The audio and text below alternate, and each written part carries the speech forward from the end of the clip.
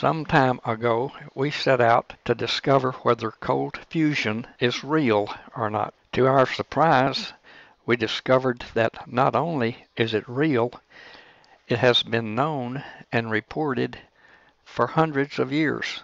Back in the 1700s, biologists noticed that when seeds germinated, there was elements present in the seeds that was not present before they germinated. Even though they repeated the experiments thousands of times over years and years, it was repeatable by everybody that tried it. Physicists ridiculed it. We now know that these biologists were seeing cold fusion happen in plants. Plants were transmuting elements, and they still do.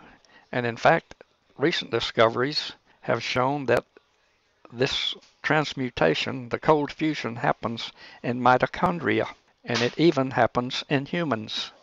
Anyone can easily discover tons of material by searching social media using the search term biological transmutations.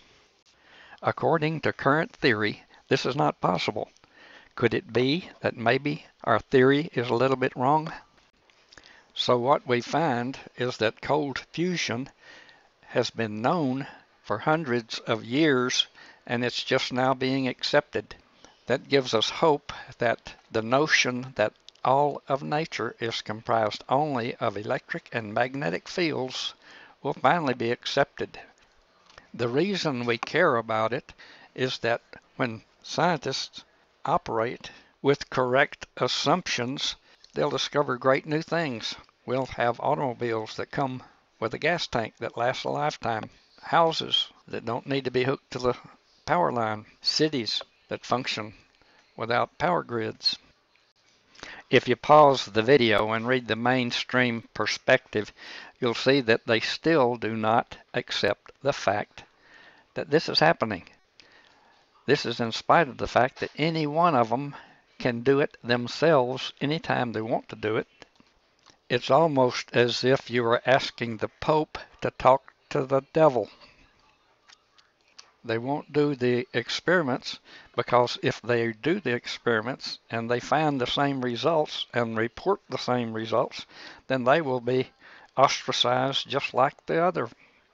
Even when forced to do it, as was MIT back in the cold fusion first came out, they issued false report. Eugene Mallove discovered that and was so angry that he resigned from MIT. One of the transmutations noticed in plants is that carbon can pick up an oxygen atom and become iron.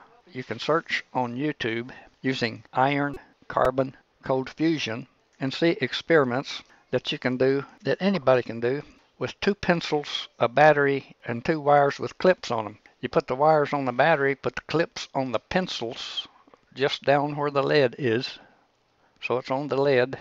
Then you rub the pencils together so that there's a little arc right by the carbon, the graphite. What you wind up with is iron on the pencil, and you can test for that by passing a magnet over the pencil. Rub the magnet on a piece of white paper, and you'll see that the iron filings were attracted to the magnet. Do that before you do the arc so that you'll see that it's not the carbon that's jumping up to the magnet, and do cold fusion right there in your lap. And anybody can do that anytime.